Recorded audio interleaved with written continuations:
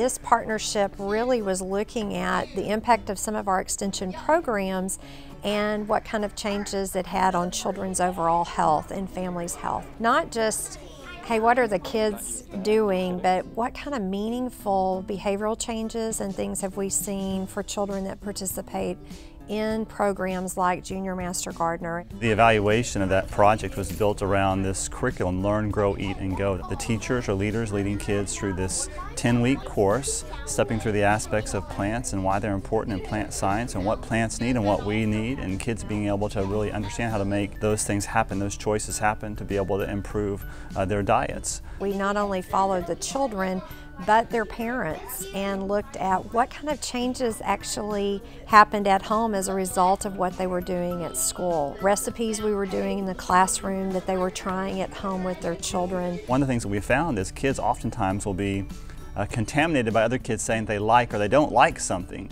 Kids are challenged to evaluate the texture of this fresh food sample without considering the taste, and they grade that. So they have fresh food exposure, and they also have these in-classroom recipes called classroom garden kitchen demos, and so they have these repeated food exposures. They're not only tasting the vegetables in a raw form and in a recipe, but then all the vegetables that are featured in the curricula, they're actually growing in the garden. So there's a real connection between growing it and eating it. And if they grow it and they taste it or prepare it, that they're more likely to want to try it and incorporate it as part of their diet.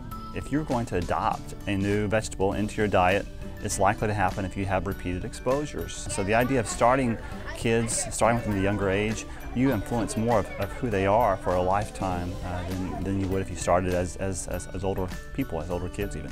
Increases in academic learning, particularly in the areas of science achievement, leadership development, personal responsibility, learning to communicate with others. We're seeing positive changes in all of these areas, so it shows that we can really impact children in a meaningful way with programs that not only address learning, but some of these other behavioral issues to help them be more well-rounded as young people.